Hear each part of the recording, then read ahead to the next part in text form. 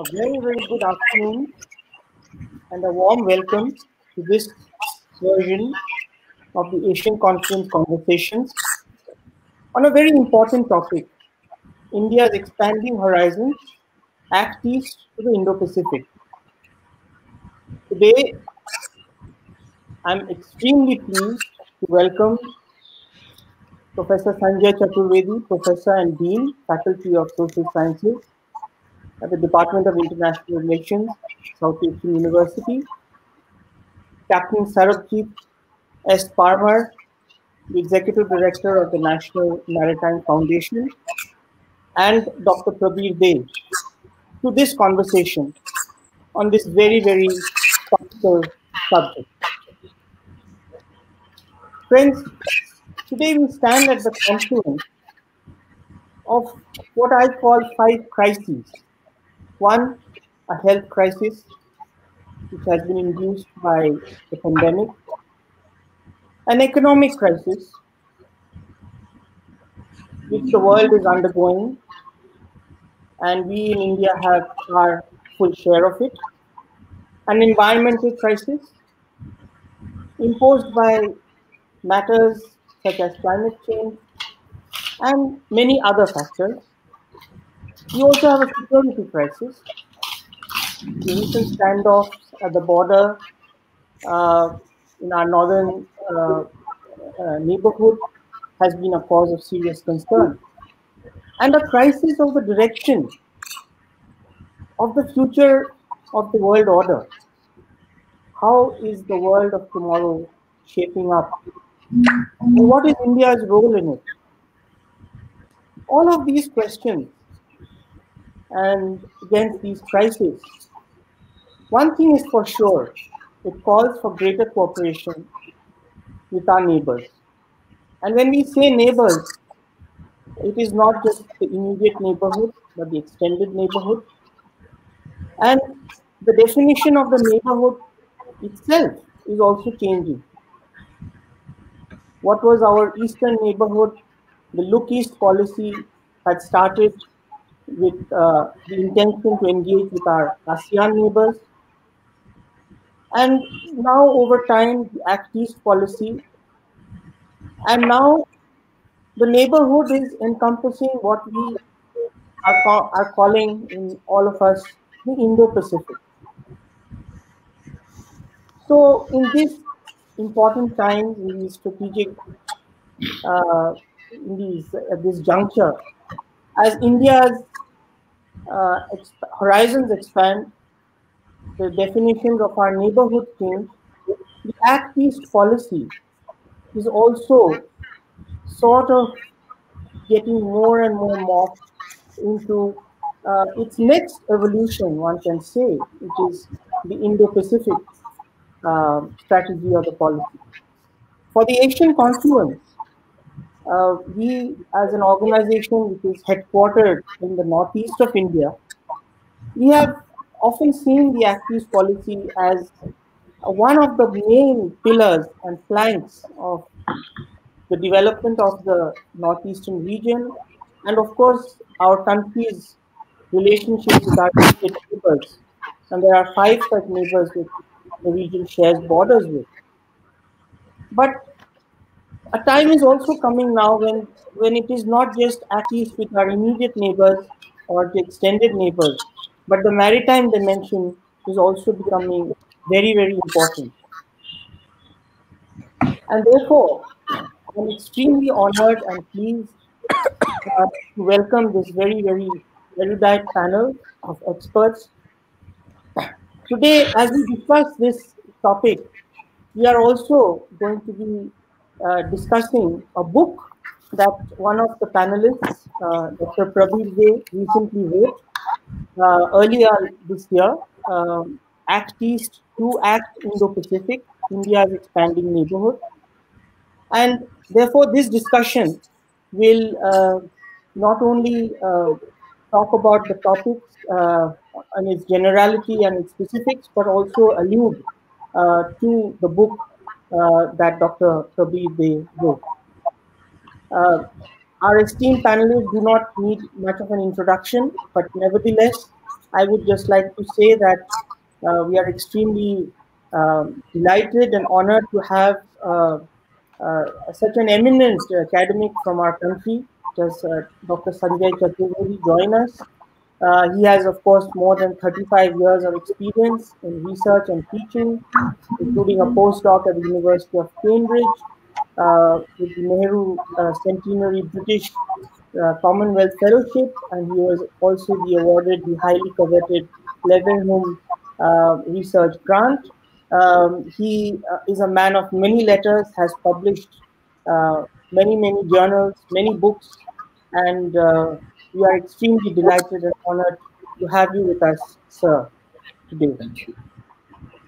I also have the great privilege to welcome Captain Sarabjeet Parmar. He's a naval officer and has served in many capacities.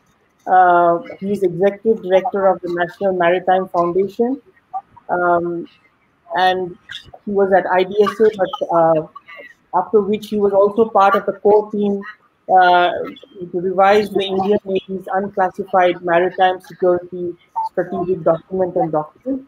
From April 2016 to April 2018, he has been the director of the strategic maritime assessment and doctrine development, carried out regional maritime assessments, and completed the doctrine development plan. He has written extensively on maritime security issues and continues his thought leadership as he commands and steers the important work that the National Maritime Foundation is doing. Thank you very much, Captain Parmar, for taking the time to join this conversation. And a very warm welcome to a very good friend and mentor, Dr. Prabir Dey.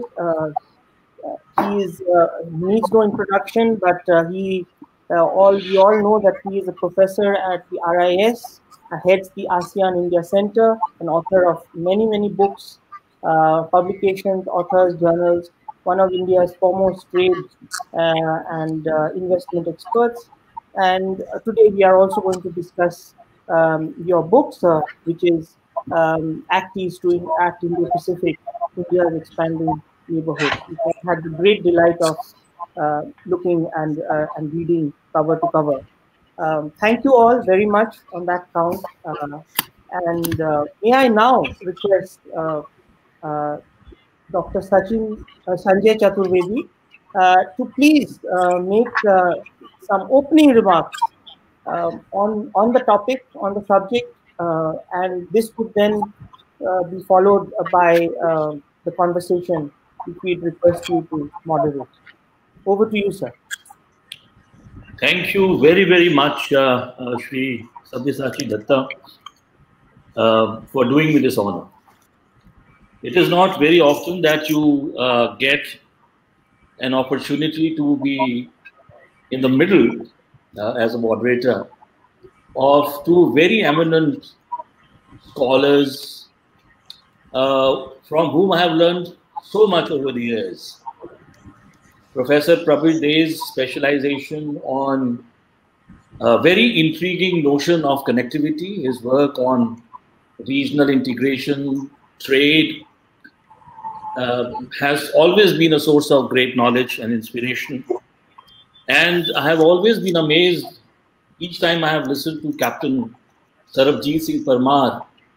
I have been simply spellbound by the range of issues in which he has developed such formidable expertise in a domain, maritime domain, which I think is going to be increasingly important in the times to come. So thank you very much for your kind words for this opportunity. Listening to you, one thing came to my mind, and that was, I agree with you that we all live in the middle of a crisis. And it is not the, as they say, it is not the only gorilla in the cupboard. Because if we look at the larger context, we are looking at what some scholars have rightly pointed out, a new socio-geological epoch called the Anthropocene. which articulates itself in the challenge of climate change. We have the challenge of sustainable development goals. Looking at the ocean, we all know that we are also on the edge of what many scholars would call a new frontier, that is the blue economy. So there are lots of challenges, but at the same time, I also feel that in every crisis, there is an opportunity.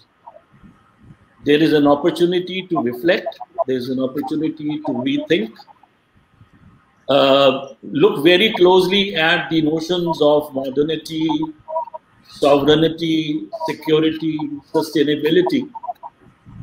So it is also a moment of reflection, I think, for all of us. Now, coming to the focus of today's conversation, and thank you so much for initiating this, because in the very term confluence, there is so much of richness of thought. In confluence, in the concept of confluence, one sees intersections. And as I will try to make a point a little later, that the context in which we are all talking about all these issues, they are characterized by very important intersections. Now, let me come to a marvelous book authored by Professor Prabir, and first of all, thank him for giving us this, what I call the archive of insights, and also congratulate him. So this topic is going to be, as he said, the central focus of our conversation this afternoon.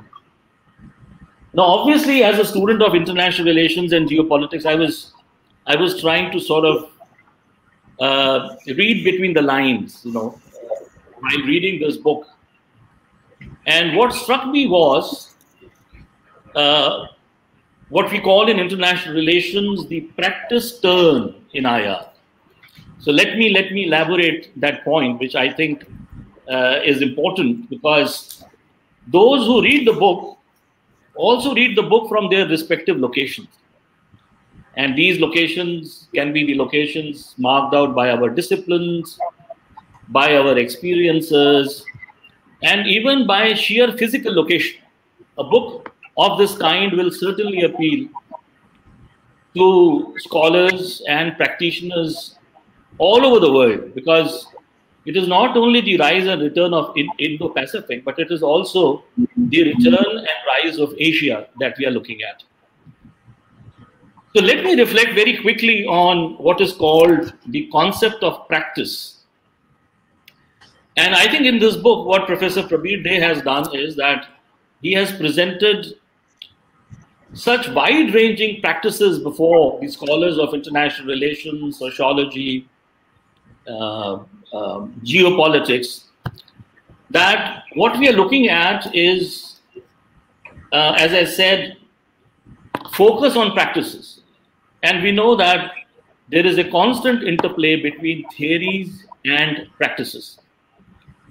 Now, to study the doings and sayings of those involved in world politics, diplomacy, and foreign policy turns out to be the focus of, or the purpose of, what we call the practice turn in international relations. So my first comment is, rather compliment, that Professor Day's book is a glaring example of how one of the leading authorities on the subjects of connectivity in Asia, regional economic cooperation, and trade promotion can provoke us to think through and theorize by introducing, examining, and even questioning practices. And I think this is what I saw as one of the key strengths of the book, that he takes us to the domain of practices, challenges us to think through them and theorize them without getting caught up in any kind of a theoretical cartographic imprisonment. So thank you very much for that. Ambassador Shyam Saran has written a foreword to this book, and I am very tempted to quote him. He calls this book a landmark contribution, and so it is. He presents before the readers of the book a rich, as I said, archive of insights analyzing several interrelated, overlapping baskets of issues. To quote Ambassador Shyam Saran, and I think this outlines the context very well, the trajectory of deepening all-around relations with ASEAN has paralleled India's Look East policy inaugurated in 1992 in the wake of far-reaching reforms and liberalization undertaken in 1990-91. Look East has now evolved into Act East, reflecting the greater salience ASEAN and East Asia in general have come to occupy in India's external relations, unquote. Now, obviously, the first basket of issues is full of questions. These are of conceptual nature, but very important questions, I think, that we need to address, and I think we will see conversation on some of these questions. What is Indo-Pacific? What are we talking about? And why Indo-Pacific? Is it a new concept? Is it a new concept? Is it a super region of sub-regions? Is it an assemblage of strategic geographies or geographs? By geographs, I mean written geographies. And what are the contexts in which we are looking at the rise and return of Indo-Pacific? I think that also becomes extremely important. Many scholars have said that new context is characterized by the new great game. And I'm reminded here of S. Jayashankar's recent book called The India Way, from which I'll be quoting very shortly. I see there are four contexts that I would like to place for the sake of this conversation, just as catalysts. One is the geopolitical context, where we are looking at the return and rise of Asia. We are looking at the narratives of great games, new great games, shifting alliances. Then there is a geo-economic context, which has two strands. One I call a rather more benign strand, which is more liberal, talking about trade and commerce and interdependencies and so on. And then there is a more aggressive understanding of geoeconomics, where geoeconomics is being seen as a tool of geopolitics. And I think this context will also become very important when we talk about the BRI, on which Professor Day has written some excellent sections in this book.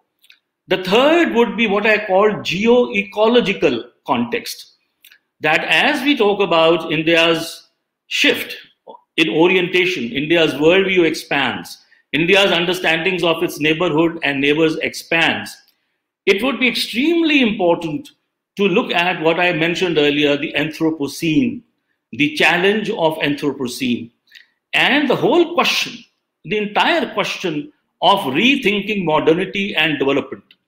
After all, when we talk about this part of the world, the question that emerges before us is, can billions in Global South, what we call the majority world, quote unquote, develop in the same way in which the millions in the minority world, that is Global North, have developed? So I think answers to this question also become very important. And then equally important is the changing geostrategic context. And this is where we find that the old binaries between the land power and the sea power are getting increasingly blurred. So the entire notion of landlockedness needs to be thought through. So when we say Northeast, on which again we have some excellent sections in this book, the question then, and then also your reference to the Northeast, raises this whole question of a landlocked sub-region developing a maritime consciousness and then questioning the binary while mapping out the future. So the role of Navy, the navies, the traditional threats to maritime security, the non-traditional threats to maritime security, the entire concept of maritime order also become, I think, extremely important. Let me also quote from Sri S. Jayashankar's latest book. Because we are going to talk about Indo-Pacific, I thought we must make a reference to a very intriguing concept that he proposes, the Pacific Indian. And I think that is a very intriguing concept as we get into our conversation touching upon the Indo-Pacific aspects. He says, I quote, Indo-Pacific today owes its existence primarily to compulsions of practitioners. I thought it very intriguing. Quotation continues, the waters are changing as we speak, and Indo-Pacific is not tomorrow's forecast, but actually yesterday's reality. He rightly points out that the Indo-Pacific, I quote, the Indo-Pacific may be in fashion as a strategic concept now, but it has been an economic and cultural fact for centuries, unquote. Now, before I stop, let me also say that one of the greatest strengths of this book is the manner in which it maps out this long, challenging journey of India in its orientation. And the question which I would like to raise and then stop, and then we can then raise questions later as the conversation develops, is that as India's neighborhood has expanded, as India's geopolitical vision has broadened, as India's image of itself has changed, along with its political, economic, and strategic geographies of influence and engagement, what are the lessons? What are the experiences? What are the lessons that India has learned in unilateralism, bilateralism, multilateralism, plurilateralism, all along the way? And I think this book provides us many answers, but obviously we would like to hear from horse's mouth. So I'm sure Professor Day will reflect on many of these issues as we go along in our conversation. So thank you very much. Now I think I would like to invite Professor Prabir Day to reflect on some of these issues and even go beyond them. And then we can turn to Captain Sarabjeet Singh Parmar, if that is all right. Professor Day, please. Thank you very much, Professor Chaturvedi. Thank you very much, Sabyasachi, Dutta, and Captain Parmar for coming today to have conversation on Act East to Indo-Pacific. And also, it comes at a time when we are locked into our houses or in offices, and we are passing through a new kind of environment. This environment is, to me, it's very uncertain. There are many risks, challenges, and we really do not know what's coming up in the future. But I'm sure you all will agree with me that there will be a light at the end of the tunnel, and you can see it. So as I. Now, when you look at Indo-Pacific or India's journey from Look-East to Act East Indo-Pacific, some of the practitioners in the Ministry of External Affairs, Foreign Office in India, it is very well documented. I don't have to talk much of it. I'm a practitioner, and as Professor Sanjay Chaturvedi rightly said, that this practitioner's view is also important, along with the theoreticians like he and his several other colleagues who are in universities in JNU or South Asia or Jadavpur, and we know many of them, and they are the great scholar, and the practitioners like NMF Executive Director and his Director General, Admiral Chauhan, or many others who are contributing on the subjects. I found most of the time very happy with kind of a scholar community we have, kind of practitioners community we have, and all the time they are in discussion. But while I move to Foreign Office, because for my work I have to many of the time I have to consult with the diplomats, young senior level and the mid level. many of the time to listen to them, what they are looking for, particularly when India's, engagements with in the eastern or extended eastern neighborhood.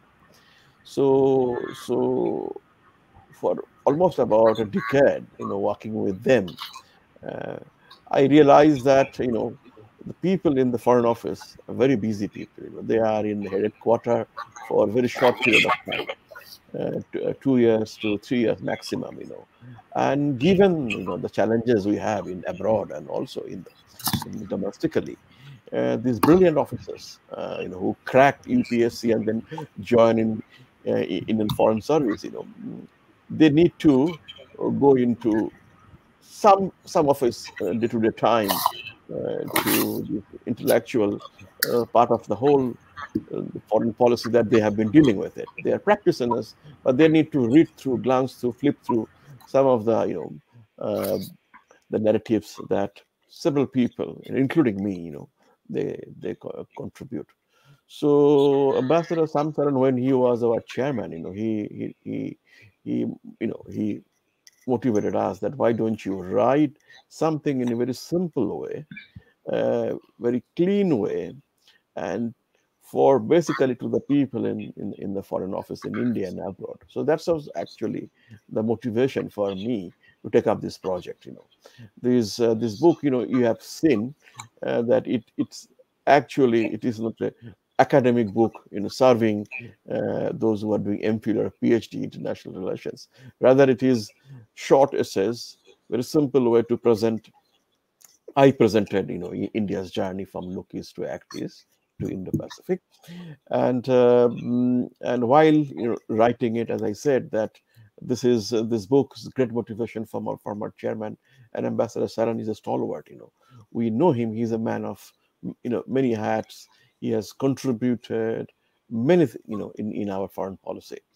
There is no doubt, and everybody, irrespective of their colors and their beliefs, they like him. So when I started writing this book, and it is about small issues, like the BBIN, which is India's immediate and neighborhood, like Bangladesh, Bhutan, and Nepal, it is geographically connected, and then going into BIMSTEC, South Asia, and then extended like Southeast Asia, even many other areas. Like I have given my views uh, on the Belt and Road initiatives, how particularly looking at our particularly looking at in India and the countries in the developing world, how they can make a benefit out of the Belt and Road Initiative, provided China goes through a drastic reform. So, and also I had a couple of chapters which are very new on the subject, like Act Far East, Vladivostok region in Russia, and then some projects that India has undertaken recently in the Mongolia, like refinery, and connecting Act Far East region or sub-region with the Chennai, and then coming into the South Asia. So this way, I have looked at India's journey from basically a practitioner's point of view, from look east to act east to and then Indo-Pacific.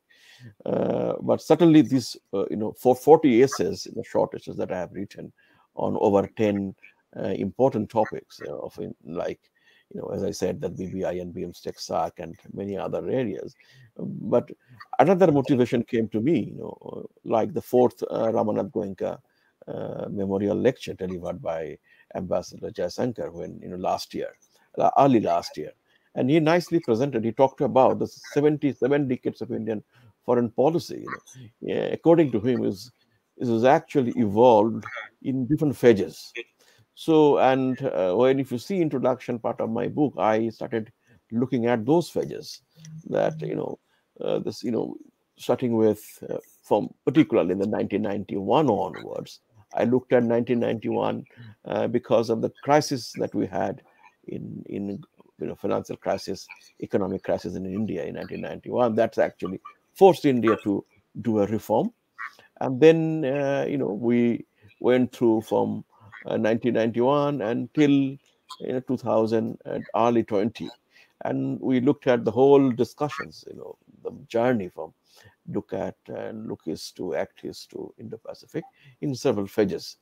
Here, the one important aspect is the look east is introduced by our former Prime Minister P.V. Narasimha Rao in 1992 precisely, and then we went through almost about 2014 when Act East policy was introduced. But difference with the look east and Act East from the practitioner's point of view is that look east is there, but it needs it. I mean, somewhere it was required kind of a seriousness in terms of coming up with a dedicated budget, a fund to run the project in our eastern neighborhood. Then involvement of private sector, some more conversation engagements in the B2B, business to business level, plus streamlining our whole developmental aid cooperation program that India has been doing very extensively in several countries in the both in the east and the west side. And I thought that there should be some discussions about learning from others. So while doing connectivity programs, like in the eastern side, like Trilateral Highway, or somewhere the development of some program projects in Maldives or maybe in Sri Lanka. So these are some of the areas where I think that there is still scope of learning from other countries, in terms of extending the funding to the recipient, more reforms. So I looked at some macro aspects, also very minute, narrow areas. So which I think reader will judge how how well that actually fit into this whole discussion and the whole narrative that I discuss in the book. But from my point of view, these are very important issues when we look at the one which we being discussed very extensively in this coronavirus driven pandemic like Indo-Pacific, and I see there's a rise and Quad at a foreign minister level meeting early this year, early this month in Tokyo, and many things will be unfolding in coming years with that. As an economist, I look at that as some scope or maybe a greater scope from economic relations. How do we fit into the whole trade investment relations into this Indo-Pacific? Remind you that I have not discussed yet the multilateral issues like a WTO or several others. This book are, as I said, that to get the mind of the young diplomats working in Ministry of External Affairs and the research scholars, of course, and other practitioners, as well as there are people in the international organizations for them. But I also looked at the areas where this collaborations between the countries, collaboration in the projects, like a trilateral, sometime India, Japan, and ASEAN, or India, Japan, and US, how they're going to work together in case they go into development of port facility in Sri Lanka or some other projects in Southeast Asia. So this is what I have discussed in my book briefly, and hopefully I will pick up some of the some of the loopholes or what I could not cover well in this book, and maybe I can work further in coming days. So I think this is from my side, Professor Chaturvedi. Thank you very much. Thank you very much, Professor Day. I think you have been very modest while talking about the ambit and ambition of your book, because I think one of the remarkable contributions of this book is connecting the dots. Because what happens is that sometimes we get so much focused on the trees, on individual stopovers, if I may use that word, that we lose a sense of the journey. We lose that macro view, holistic view. So as I was going through your sections, I could see how the way in which you connect the dots, and then you encourage others also to connect the dots. So thank you for that. And I think the time is just right to bring in the maritime dimension and turn to Captain Parmar. Because if we go back to the journey, it starts 91, 92, India starts looking east. It is also a time when India starts slowly overcoming that very unfortunate ocean blindness. I've always been saying this, that had India acknowledged the fact that it has always been continental and maritime. It has not been the binary. As a matter of fact, the binary did a lot of damage to us because, as Ambassador Jaishankar has said, and as Professor Pardesi has argued in his book, Indo-Pacific has always been there. It was one system in so many ways, with the exception of the Cold War years, when we had this partition, the partitioning effect of the Cold War cartographies. So we were looking east, but our looking east stopped almost at the Andaman Nicobar Islands. But we saw that as the journey began in 91, and we traveled all these points which you have mentioned on page 4 of your book, which is the timeline that we have given. I was very tempted, I'm very tempted to ask Captain Parmar that when he looks at it from the maritime lens, because after all, ocean is a medium that forces you to think very differently. Because as Professor Day has brought us in his book to the question of sub-regionalism, which I thought was another great contribution of the book, highlighting the importance of sub-regional scale. I was wondering how Captain Parmar will describe that journey from the maritime lens, which also includes the naval, very important naval perspectives. So over to you, Captain Parmar. Thank you, Professor Chaturvedi, and Sabyasachi, thank you for this invite. And Prabir, I must confess, I was always planning to read your book, but this inclusion of me in this book discussion forced me to go through the book twice over, actually. I found time once to read through and second to skim through on the important parts.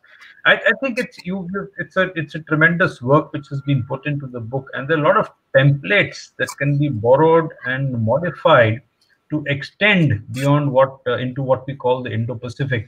And Prabir, I quite like your last lines actually of what's on page 335. The time is right for India to establish a strong economic partnership with Southeast and Southeast Asia and other Indo-Pacific countries. So essentially, there is much more that needs to be done. Because in a way, we have just stopped at around ASEAN, though you do talk about the Far East, which is a very thin part of chapter where you bring in Russia. But as they say, picture abhi baki hai dost, you have another book to write, and you have, I think, a window of opportunity to get into Indo-Pacific. But getting back to where Professor Chaturvedi asked me to take off on the issue of maritime, I am a sound believer that all maritime nations of the world are neighbors. It does not matter whether you're in the Indo-Pacific or you're in the Caribbean, right? Because the maritime domain is all pervasive. One, the issues that emanate from the maritime domain, the baselines are the same. The only difference are the peculiarities of the region that drive the nations to act in different methodologies or approach it from a different point of view. And I'll explain that as I go on by and by. So I thought I'd put this down, and I've said this quite often, and I'll just repeat it once again, is that all maritime nations are neighbors.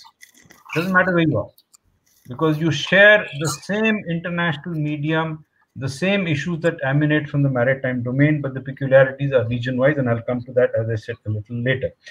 So first of all, let's look at, if you look at the maritime domain, and I fully agree with Professor Chaturvedi and all the writings that this Indo-Pacific has always been in vogue. May have been known in different terms or viewed from different lenses. For example, first of all, let's look at the acceptance of the term Indo-Pacific vis-a-vis Asia-Pacific. There is still some time to go before the term Indo-Pacific overrides Asia-Pacific, because the moment you speak of Asia-Pacific, and let's say I look at it from the lens of the US, then I would say that I would more or less be looking at the region of the Indo-Pacific, which is Malacca Strait and east of Malacca Strait. So that is where the main focus has been for a very long time. And even some of the writings that emanate from various countries today still look at the Asia-Pacific in that lens. So if we are to look at what is the Indo-Pacific, then one is that you need to have the acceptance of the idea. And of course, it is more or less, to my mind, it's a geographical region. And I think our Prime Minister put it correct when he said, as far as India is concerned, it is from the east coast of Africa to the western shores of the Americas. Now, that is 50% of the globe. You look at the quantum of nations who are there, and you look at the quantum of economy that is there, and you look at the whole issue. And when you look at most of the conflicts post World War II, they have been factored in and around in the Indo-Pacific in a way. And if I were to say that, let us stretch the argument and say that let's add the Persian Gulf as part of the Indo-Pacific, then I think you have much more than 50% of the ongoing instability and conflicts that affect not only the Indo-Pacific, but also the maritime domain. Because problems in the maritime domain have a habit of spilling over, for the simple reason is that you have the maritime domain which is available to all nations who have the capacity and capability to extend their tentacles much beyond their immediate neighborhood. And that's an aspect which India has been doing. And I'd like to state to this effect that I quite like the manner in which we started the discussion, that the immediate neighborhood has now spread onto the Indo-Pacific, and that's something we have to acknowledge as a nation. And which is the extent to which we need to modify our approach to various nations. And so there's a prerequisite to look at the geographical extent, and do not expect that everybody will agree with the concept of Indo-Pacific. Prabir, if you remember East Asia Summit in February, there are divergent views which exist within the region.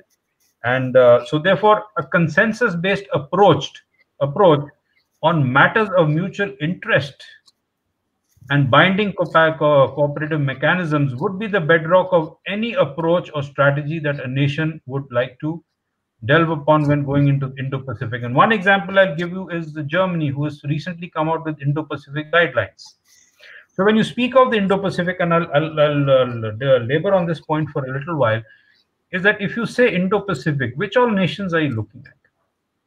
If you remember the argument that US had, that back to Asia, and then said we were always an Asian nation because they've been here since the mid 1800s, when they took over the Philippines from Spain, is one issue.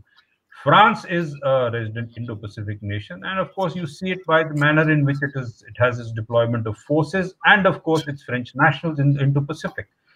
United Kingdom, in a way, is also a resident, I would say, a nation of Indo-Pacific. But should it leave Mauritius, then of course, Diego Garcia, would it remain an Indian Ocean nation, and therefore would it remain Indo-Pacific nation, is yet to be seen.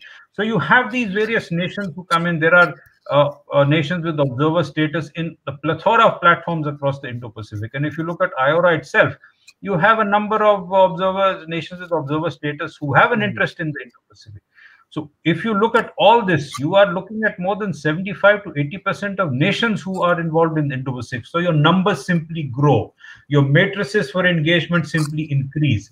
Your diplomatic endeavors become that more complicated. So it has to be a very measured approach and a step when you look at the Indo-Pacific as a whole. Having said that, so let us look at the basic thing is that the Indo-Pacific is too large to be looked at as one morphic geographic region. The simple reason is, if you look at it in sub-regions and then sub-regions, I'll give you the example that each particular region, let's talk about the Indo-Indian Ocean region or the Persian Gulf, and you look at, say, Western Pacific, or you look at the North Arabian Sea, or you look at the Bay of Bengal. There are peculiarities in each of these sub-regions. And the main peculiarity is that each of these smaller regions or sub-regions have degrees of amity and enmity between nations. If you look at the North Arabian Sea, the example I can give is India-Pakistan. A lot of mechanisms, a lot of political maneuvering, a lot of relationships delve upon India-Pakistan relations. In the Gulf, it is Saudi-Iran relations. Along the east coast of Africa, you'll have different dynamics. So these are defining factors that delineate a nation and its peculiarities, which itself will impact on the maritime environment. And therefore, as I said, the baseline may be the same, but the approach of nations would be totally different than that. And then, of course, in your immediate neighborhood, your neighbors will understand your sensitivities, your security-related issues much better than a nation who is far away. It's It's basically, it is an understanding. For example, India, Sri Lanka have a better understanding of security relations than I would say perhaps maybe India and Singapore would have. Because with distance, that understanding changes because the peculiarities change. But yet, there are certain common factors. And therefore, one, the first and foremost common factor, if you are to look at the Indo-Pacific, is what is the respect of the international laws and conventions and understandings that are at either a bilateral, multilateral, or at a global level. So these need to be formed the bedrock of your relations between various nations, whether you are pegging it at a bilateral, trilateral, or multilateral level out there. Therefore, the next common factor insofar as the maritime domain concerned is freedom of navigation. It's a much abused, it is a much used, it is an important aspect that nations need to understand, that if you are to navigate on the maritime domain, the respect for freedom of navigation has to be there. And therefore, if you respect freedom of navigation, you do not have the right to say to any nation that you cannot traverse these seas. That's an understanding that needs to be understood. And more important than that is the capacity and capabilities of nations. Each nation has got a certain capacity. Each nation has got a certain capability. India, in a way, in the maritime domain, has the strength. Core competency is on capabilities. Capacities come a little after that. But when you look at cooperative mechanisms, you have to look at the strengths and weaknesses and work upon them so that when you work together in the Indo-Pacific region, you have a positive and a sum total outcome which is positive. And therefore, you need to support each other, identify capacities, capabilities, build upon them. And this is where and before that, I just would like to refer to what Professor Chaturvedi said was the return and rise of Asia. Now, that's an important aspect. We've been speaking for a long time where the fulcrum of global economics has shifted to Asia. How much of that has been accepted is yet to be seen. There are problems in various FTAs, and Prabir is the expert, he's the economist. I just like to defend the economy of nations, but that needs to be looked at in a very higher degree out here. So the next is, so therefore, if you are to look at the Indo-Pacific region and you to work out whether it's on the political arena, the economic arena, or simply addressing non-traditional threats of a certain commonality which affect nations, then I will borrow from the Kingdom of Bhutan what is called the happiness quotient. And therefore, if you are to look at a happiness quotient, whether it's in the Indo-Pacific total, therefore it needs to be the sum total of the issue of promotion of stability, ensuring security, and enhancing peace in all the various smaller sub-regions, which I just gave as an example. You can look at it in any which way you like. And here I would like to point out that the Bay of Bengal and BIMSTEC is one model that can be looked at. I think BIMSTEC has done a lot of commendable work. It's looking at blue economy. If you remember the Dhaka Declaration, Prabir, we had a chat on it some time back. There are templates that are coming out of BIMSTEC. I think there is time for BIMSTEC to start looking at maritime security issues so that it's an overall strong sub-region of the Indian Ocean itself in a way. And therefore, it can be copied and templated across the board to various nations. And you must remember that BIMSTEC also includes landlocked nations. And I come back to the point that landlocked nations, as per the United Nations Convention Law of the Sea, also have the right of access to oceans. And when you look at nations whose economy and very existence is dependent upon the import and export of material by the oceans, it means that they have to have friendly relations with their neighbors so they have access to the seas. And therefore, your landlocked nations also get included. Let's get back to the example of IORA. So my question I ask nowadays is that, is it time for IORA to start including landlocked nations also, for the simple reason is that the right of access to the sea, and therefore by extension of that, blue economy also means a lot to such landlocked nations. And therefore, that is where, Prabir, when you look at your northeast sector, which you have spoken about, even ASEAN, you must remember that there are landlocked nations in ASEAN. So, there's an FTA with them. How will your material move back and forth? So, we need to have a better understanding of it, and that is where the maritime blindness issue comes into play. That there is a need to activate maritime awareness even in landlocked nations out here. So, there are various platforms that we can look at actually. I given BIMSTEC as one example. Again, I'm going back into sub-regions because to my mind, that's a nice way of understanding how the Indo-Pacific can be worked on as an agreement or a consensus of nations to work on. You have the Indian Ocean Rim Association and the Indian Ocean Naval Symposium in the IOR. My argument and NMF argument has always been that they need to work together. IONS will look at the maritime security part, IORA will be at the political. So if you look at SAGAR, which we say is a conceptual level for security and growth for all in the region was never specified. It's a template. You pick it up and put it anywhere, but you need to have policies on ground. So therefore, if you are to marry the two issues of the political and of course maritime security, then you need to look at platforms. And examples I can give you is in the Indian Ocean region, I've given you IORA and IONS. In Western Pacific, let's put it at the East Asia Summit and the Western Pacific Naval Symposium. Insofar as Southeast Asia and maybe that whole mid area of between IOR and the Western Pacific is concerned, you can look at ASEAN, ADMM Plus. There are a lot of security-related exercises that are run through all these issues. So therefore, when you look at, you need to push for certain issues. And here I would like to introduce the Indo-Pacific Oceans Initiative, which needs to be pursued. And that, I think, Prabir, is something that you can look at when you look at maybe your next book for the Indo-Pacific. There are 7 areas of cooperation: security, ecology, resources, capacity building, resource sharing, disaster risk reduction and management, science, technology, and academic cooperation, trade, connectivity, and transportation. Now, when you look at all the platforms that I just mentioned, you'll find that all these 7 areas of cooperation are covered. We just need to dot the I's and cross the T's and interlink them together. And in this manner, then you will be able to actually link up with, for example, the policies of other nations, whether it be South Korea, the southbound policy, or Japan's outlook, or even ASEAN nations. These are commonalities of 7 areas of cooperation then to be looked at. And Praveen, my last point is also, and there are various other issues. Just one is that, for example, your humanitarian assistance and disaster relief. At the Indian Ocean region, we are developing standard operating procedures at the IONS and the IORA level. Given the pandemic today, lessons are still being learned. I think time is ripe to come out with a standard operating procedure to combat pandemics also. Let's get working on that as a first step, and then extend it beyond the immediate neighborhood and across into the Indo-Pacific.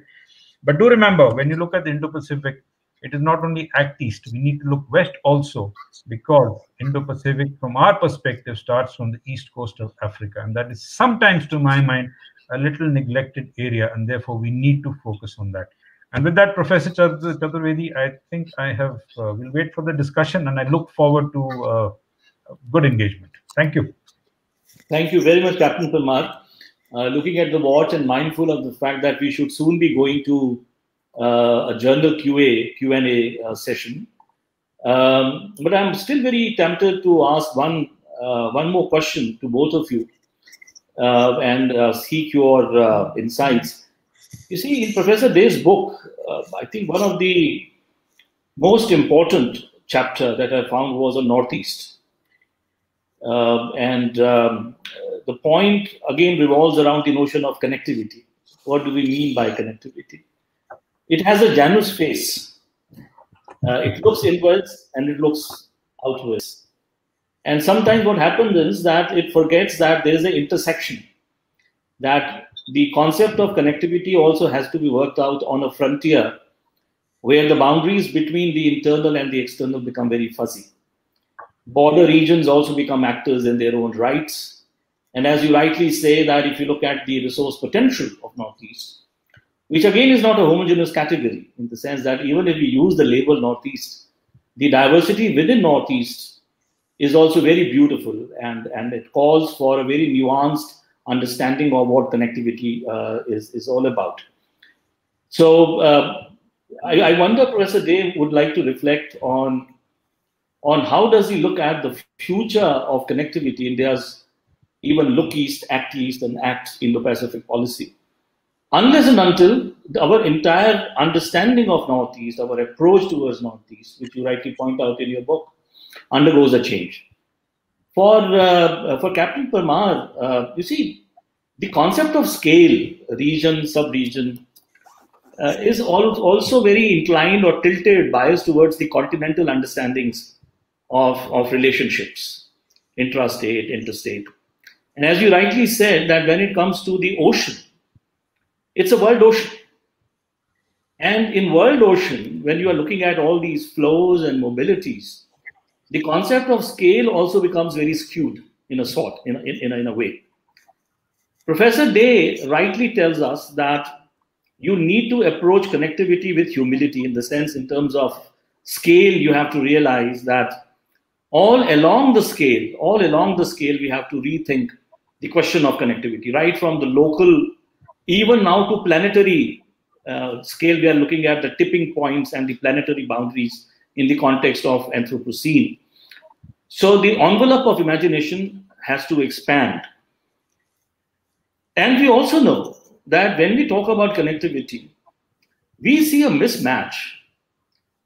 And that mismatch, or that juxtaposition rather than mismatch, is the cognitive distance and geographical proximity.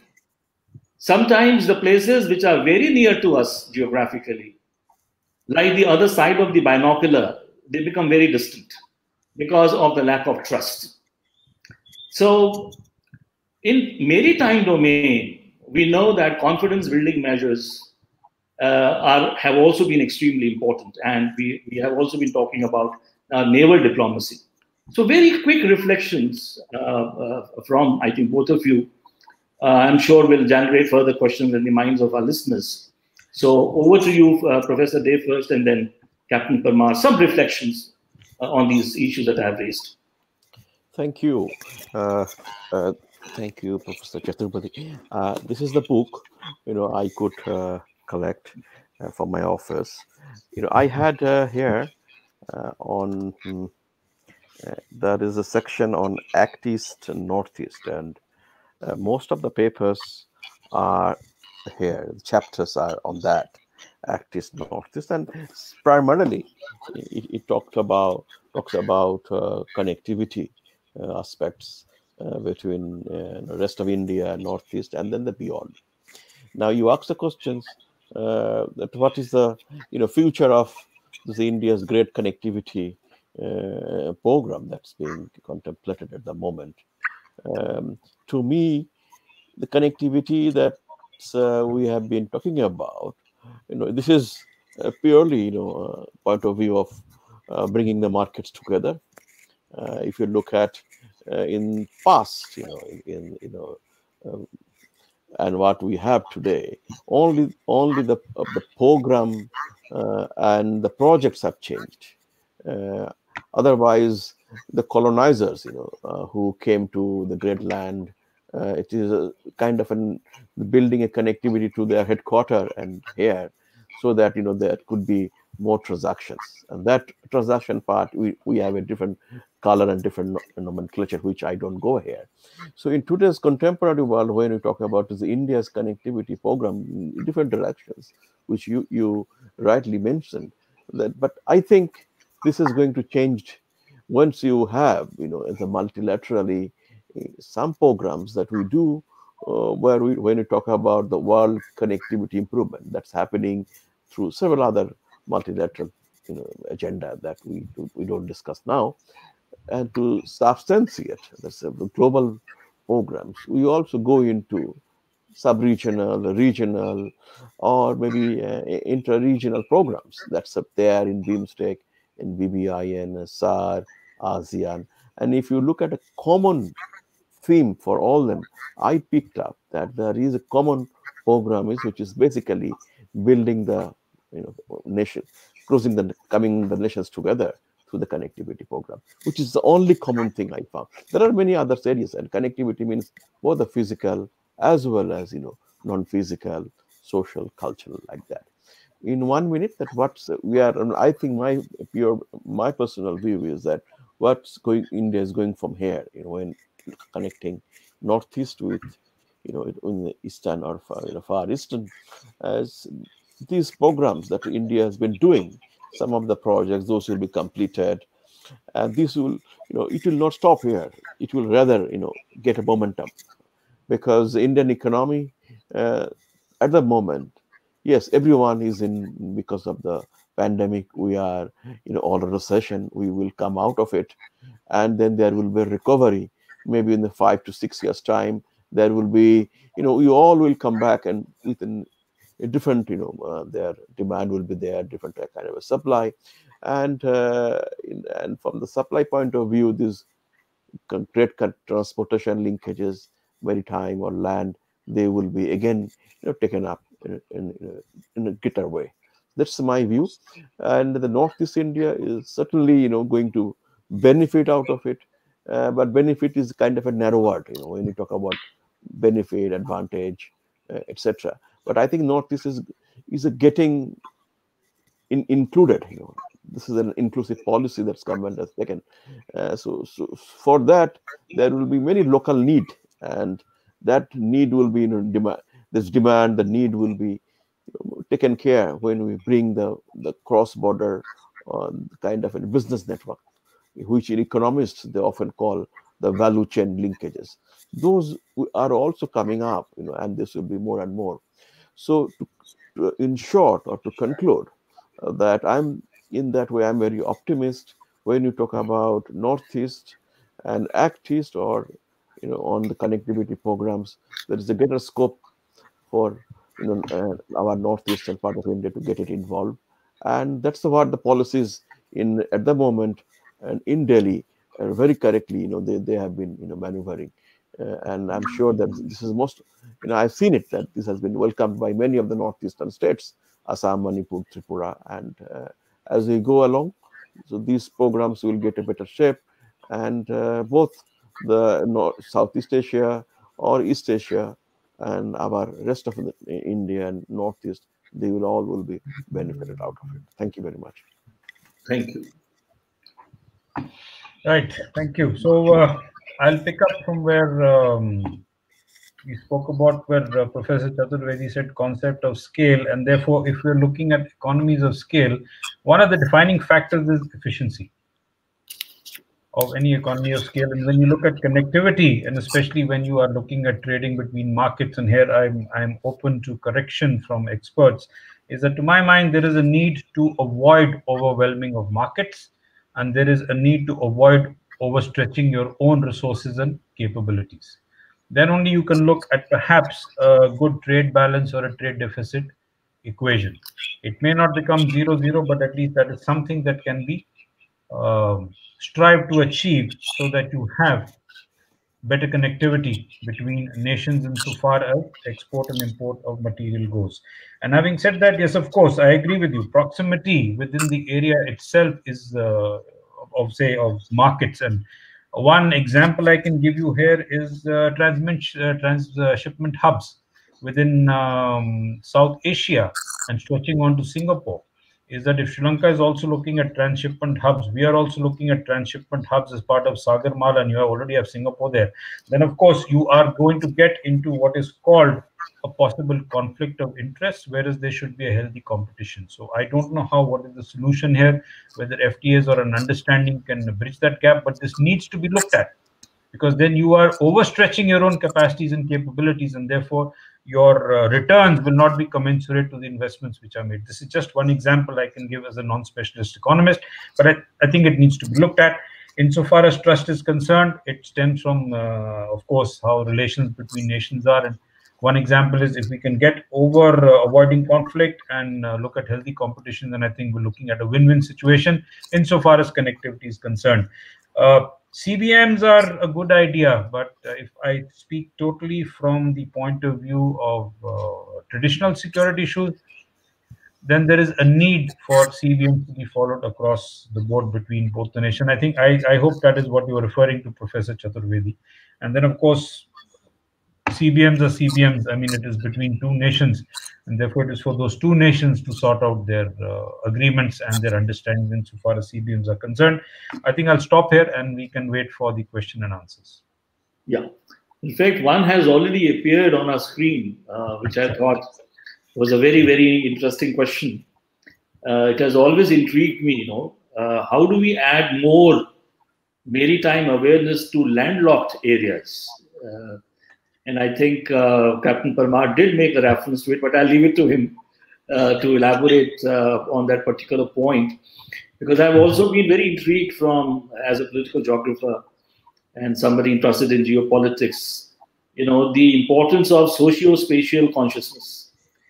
I mean, people do talk about Admiral Mahan, but they forget one very important point that he made when he talked about elements of SEPA. Correct me if I'm wrong, Captain Parmar, where he talked about national character. And I think by character, he meant consciousness, that India can become a truly maritime nation when every Indian thinks like a marina, you know, in the sense that they're looking at the, but I will leave it to the two panelists. I mean, I will leave it to Professor Dayan. All right. Well, you know, it's very surprising that many landlocked nations are more aware of more maritime aware and are more, what I would say, knowledgeable about blue economy than a lot of coastal nations. And I always give this example is that we often go to talk to foreign diplomats at the Foreign Service Institute here in Delhi, where they conduct courses for foreign diplomats. And I found that countries like Malawi, landlocked, but blue economy awareness, UNCLOS awareness, amazing, because their existence is on the ocean, so they understand this factor more. In fact, we learn more lessons from landlocked nations insofar as blue economy and UNCLOS is concerned than we ourselves do, because they look at it from a different perspective.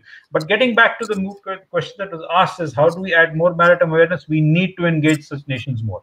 And I get back to the question that I have now been asking for some time, that is there now a time to include landlocked nations into IORA?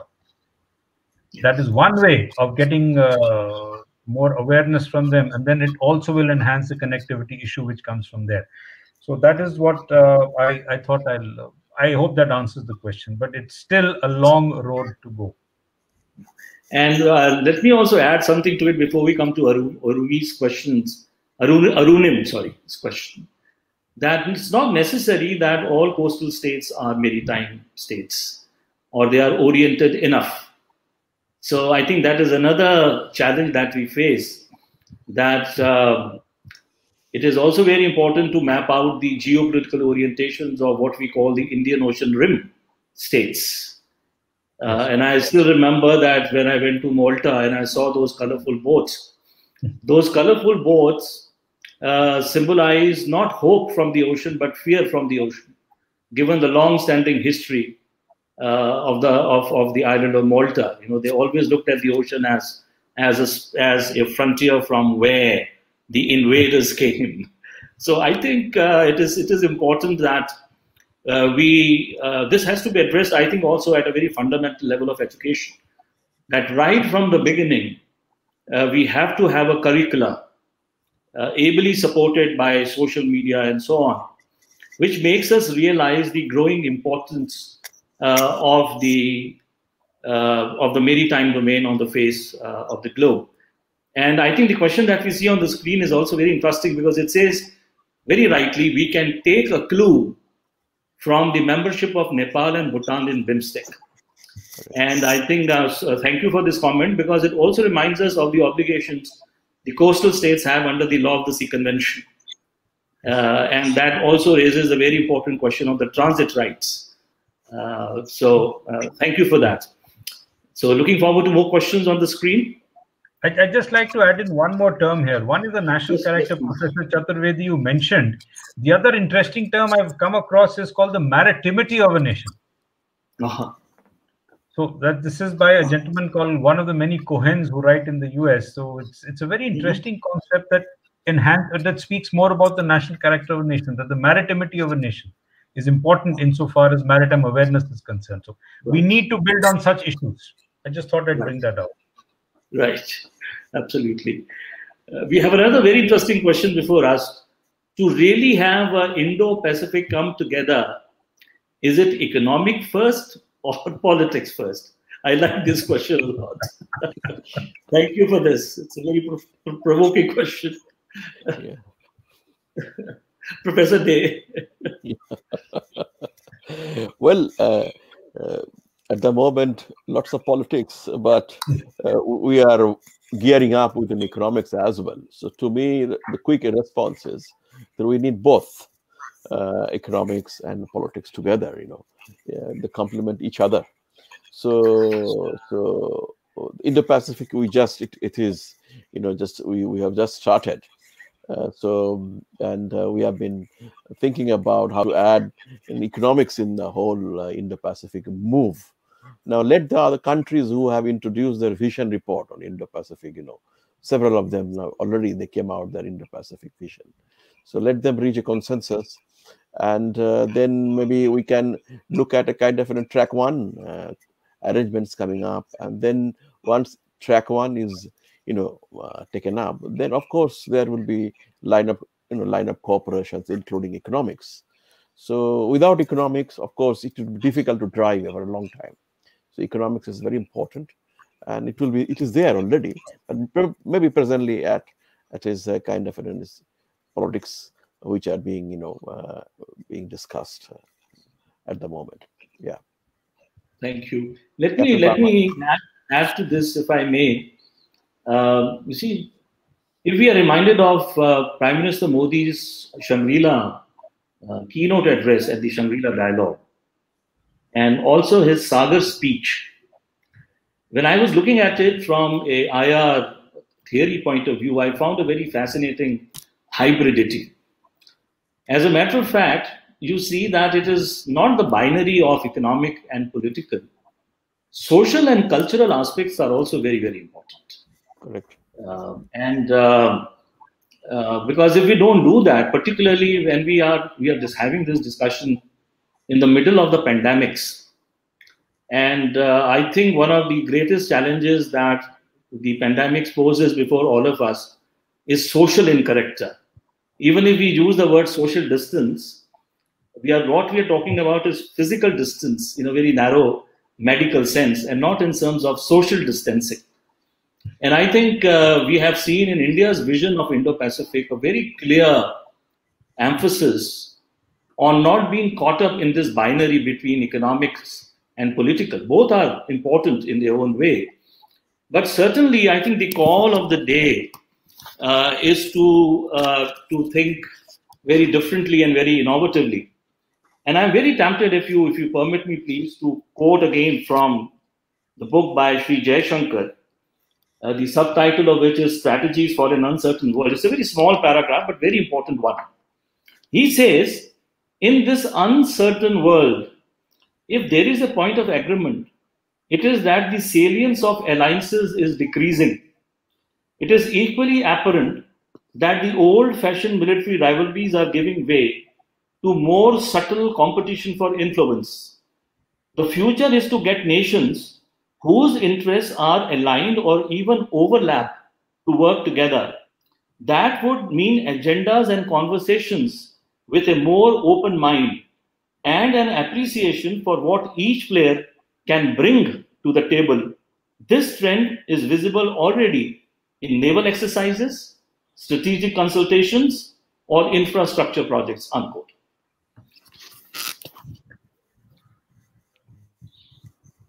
Captain Parmar, do you have some reflection to add to? I would totally agree to it for the simple reason that we are now known as the first responder and the preferred Pacific in a way. And to give you an example, the mission-based deployments that the Indian Navy naval ships are when they are sent out has enabled us to actually come to the aid of nations almost immediately. If I look at, say, the earthquake that hit Indonesia sometime a couple of years back, we had two ships who were transiting the area. They were immediately told to divert and head towards Indonesia and render assistance. The cyclones that hit Mozambique is another example, or the assistance we've given in the pandemic to our island nations, or the methodology we followed for taking out civilians from unstable areas. We've not only taken out our own Indian citizens, we've also taken out foreign citizens. And I do remember a figure of 514, I think, internet citizens we took out from Lebanon, way back when we had that Hezbollah war between Israel and Hezbollah in Lebanon. So we have been there, and it's something we do. And we do it without even, we do it freely. And we do it with an open will, which I think is most important for a nation in the maritime domain to be recognized as a growing maritime power. Our exercises with various nations is increasing. In fact, we've signed a number of logistics agreements with several countries now and across Indo-Pacific. And there is much more road to be covered. There is much more avenues to explore as of yet. Because when you look at the maritime domain, the biggest threat today is non-traditional threats. And non-traditional threats impact all nations equally. And one example I can give you is piracy, is the manner in which we combated piracy off the Horn of Africa. It took time for the international cooperation to settle in, but once it settled in, we are seeing the results even today. So we are committed to addressing non-traditional threats in a regional manner and expanding it outwards into the Indo-Pacific. Thank you very much. We have a question from Samarth Mathur. Again, a very fascinating question. Did we see that in South Asia, some areas were not developed because of fear of intrusions by neighbors? Are technologies like 4IR, telecommunications, blue economy, among others, can overcome such intrusion fears? Professor Day. Well, in South Asia, like some of the pockets in the northeastern part of India, or maybe central part of India, or somewhere in Bhutan or Afghanistan, landlocked countries, where there are, some areas or some regions in some pockets, of course, there are fear of intrusions by external powers that I can make. But while those areas where access to basic amenities or facilities are really limited, healthcare, public health, particularly education,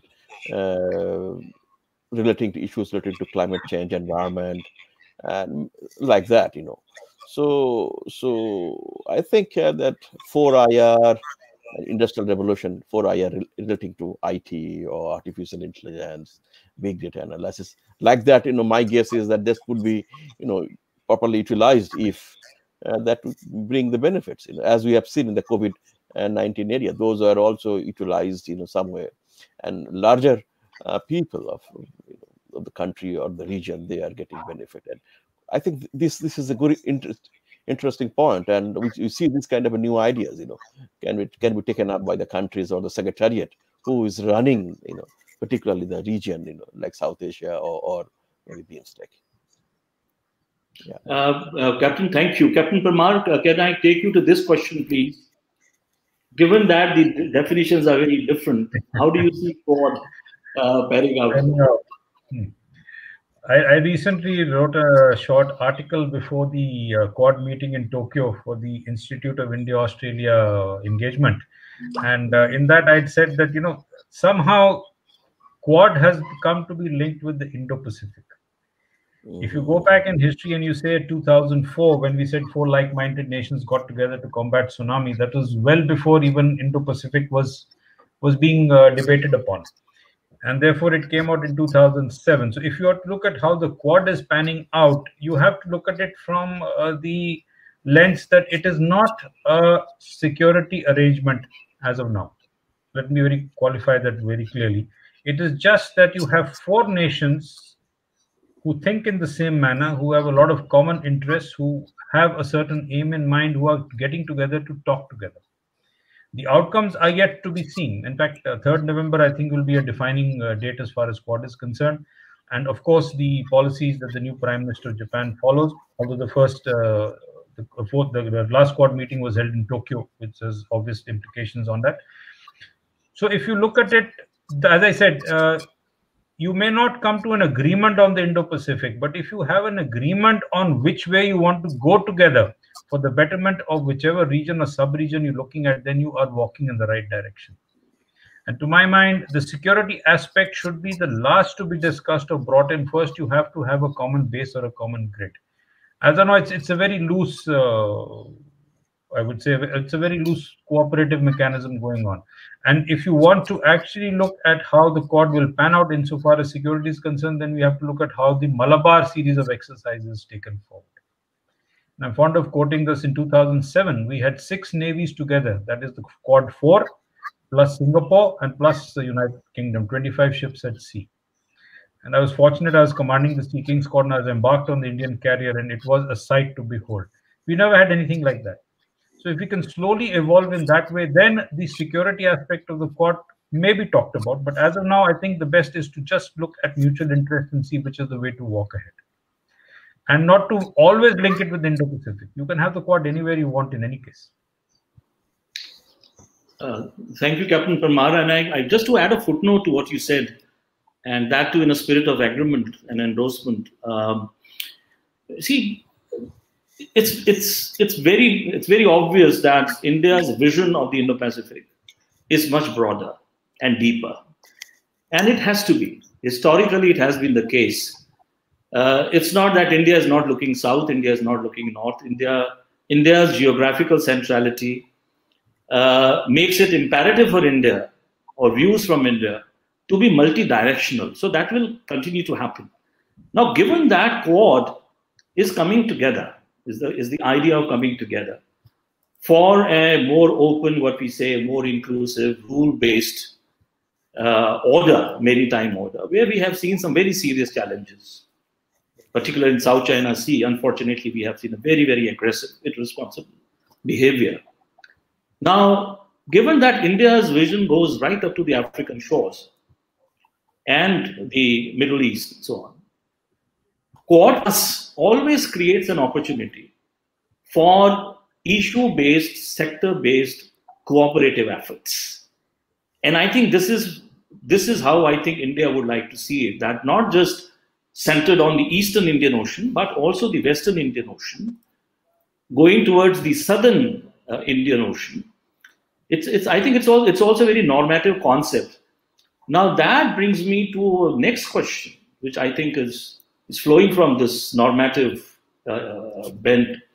Would you agree that if we need to evolve cultural narratives that tie the Indo-Pacific nations together, if yes, given such a diverse set of notions, what could be its direction? I think it's a very, very important question. Because we have been talking about soft power, we have been talking about the Indian Ocean world. So I think if I may have the first take on this question. Yep. I think what we need to do is to overcome the historic dementia. We have to go back into the history and be reminded of that wonderful Indian Ocean world, where the order came not out of homogeneity, order came from diversity. A diversity of which the entire region can be proud of. So I think it is very much possible that you can have a dialogue of what you call civilizations and the cultural narratives, not necessarily with the intention of coming at a consensus, but with the intention of having a better understanding of each other, which is, I think, the fundamental bedrock of any kind of cooperation. So Professor Day and Captain Parmar may like to add with their insights. Quickly, Mr. Chair, that sometimes, we have a big grand idea, but not necessarily when you come to, project like Indo-Pacific. You don't have you have to include everything. The culture or civilization links are, of course, they are very much, but when you run Indo-Pacific projects, if you prioritized, the Foreign Office of Indo-Pacific countries will pick up only those which are the common challenges, the common basket of the interests. So if the countries, they think that there should be a dialogue or some discussion on the culture, civilization linkages, absolutely fine.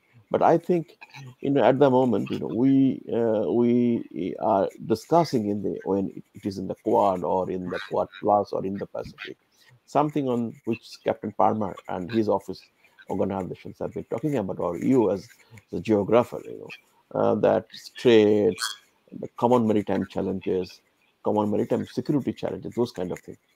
And of course, as I said, that if it is taken into a track one, then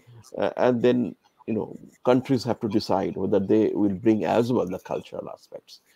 Even if it's not there, that doesn't mean that we undermine the culture or civilizations. So that's it from my side. Thank you.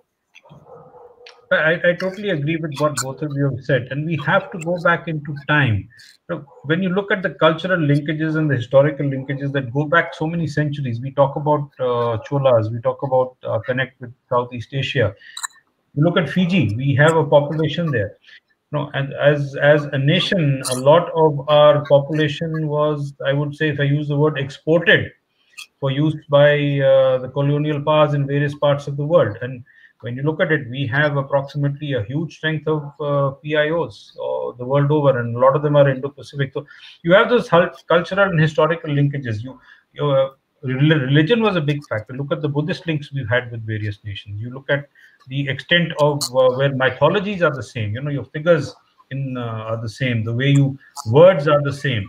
So that is the way which we need to start to strengthen this historical cultural linkages. And I'd like to say here that we looked at Project Mawsum quite some time back. I think it's time to re-energize it and get it going, because that is one of the most powerful soft power tools that we can actually come out with for binding with Indo-Pacific. And Prabir, I told you we need to look west also. You look at Kenya, Tanzania, the railroad there. I mean, you see, and you look at Uganda, the amount of people we have there. South Africa, we have a link. I mean, it's when you start looking at it from a sociologist point of view, the scope is tremendous. Thank you so much. I think the next question is for you again, Captain Parmar. And let me also tell the audience that Professor Day also talks about in his book, even going beyond the current understanding of the Indo-Pacific, if I'm not mistaken. So the question is for you to take, Captain Parmar. Often when we talk about the Indo-Pacific, once in a while you always have this one question that comes out with, what about Russia? Have we totally forgotten Russia? So it's important. Russia is also an Indo-Pacific power. Let's not forget that. I mean, it's not only a European power, it's also an Asian power, it's an Indo-Pacific power, and therefore we need to take Russia on board also. Our links with Russia go back so many years, decades, and our relationship with them has stood the test of time in a way. If you look at it that way, it's been one of our most strongest support nations at one point in time. But then, of course, relations, the world environment has changed, but we need to look at it. And I totally agree that Russia and Japan are only two countries that India holds. Well, we have bilateral summits with many nations, but we need to get how to get Russia in is going to be a very, very careful method, because well, the state between relations between Russia and Europe as of now, and especially with the US, are there. It's going to be a very fine balancing act for us to do. But I totally endorse the view that we need to get Russia is slowly entering into the Indo-Pacific. Its relations with China. You have ships visiting South Africa again. They are going to be here for the long haul. We have to learn how to live together with everybody. And that's the way it is. Thank you. Looking at the watch, I think it's time for me now to turn to Mr. Dutta. Oh, thank you so much. Maybe some closing statements by you, Professor Chaturvedi, would be very much welcome. Thank you very much. Thank you so much. I know we have almost run out of time, but let me say that what an honor, what a privilege it has been for me personally, and a great learning experience. I would like to congratulate and thank Mr. Dutta, the Executive Director of Asian Confluence, that true to Confluence, I think this wonderful organization has been bringing together diversity of viewpoints, experiences in a very dialogic format. And I think we need more such initiatives, institutions, and more such conversations. I would like to also congratulate Dr. Prabir Day and also thank him once again for writing a book that I'm sure will live forever in terms of its richness, in terms of the issue areas that have been raised. And as I said at the outset, it's a very good example of how a book offers you or exposes you to a broad canvas of practices and then forces you to think through them seriously. systematically and theorize them differently. I think one of the key takeaways for me out of this conversation is, again, the need for a more global social science, for a more open, inclusive dialogue, and more critical thinking about the frontiers in a metaphorical sense, where the binaries between the internal, external, the binaries between the narratives like sea power and land power are questioned in favor of, in support of a more hybrid world where we have greater tolerance for diversity of viewpoints and narratives. Because that is the need of the hour as we face the challenge of the pandemic, keeping the social alive, keeping political healthy, and going for the best possible manner, the economic recovery. So I think this conversation has also made us more sensitive to the very important role of scale. We realize out of this conversation how important scale is, both in terms of its ethical connotations and also in terms of its political connotations. So another key takeaway for me personally is the emphasis that Professor Day has placed on a scale which I think has got marginalized from time to time, and that is the sub-regional scale. And Captain Parmar's, as I said, I've always continued to admire him, and I think he has made us aware of the fact that when you look at the earth from the ocean, when you look at it from the maritime domain, sometimes we forget that there is also a commonality, very deep ecological integrity of the world ocean. Mediterranean, Indian Ocean world, they all are the outcomes of different socio-economic characteristics and experiences and so on, as Captain Parmar reminded us. And now is the time for us to really look at the intersections, look at the confluence, question the binaries, and continue our conversations in the spirit of a democratic dialogue. So this is all that I would like to say, Mr. Dutta, and thanking you and your team, and also Alak, who has been helping us a great deal. And I'm also very, very grateful to my co-panelists, Professor Day and Captain Parmar. So thank you very much. Thank you very much. Thank you so much. Thank you, Professor Chaturvedi, for you are a very celebrated academic of our country, and you are a wonderful teacher. And I learned so many things that you said today, and I think we all did. So thank you very much for that, wonderfully summing up the whole idea.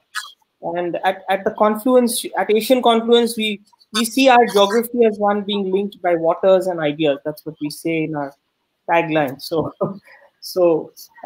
your presence, Captain Parmar, really brings in such an important dimension of the maritime aspect, which we tend to really forget so many times. And all this happened because of the book that Dr. Day wrote, and we have a wonderful context to discuss such an important point. And on that note, I think on behalf of all our viewers, the entire team at Asian Confluence, and on my own, looking forward to engaging further with all of you. And a very, very big thank you for sparing your valuable time. Thank you so much. Thank you. Thank you very much. Thank you so much.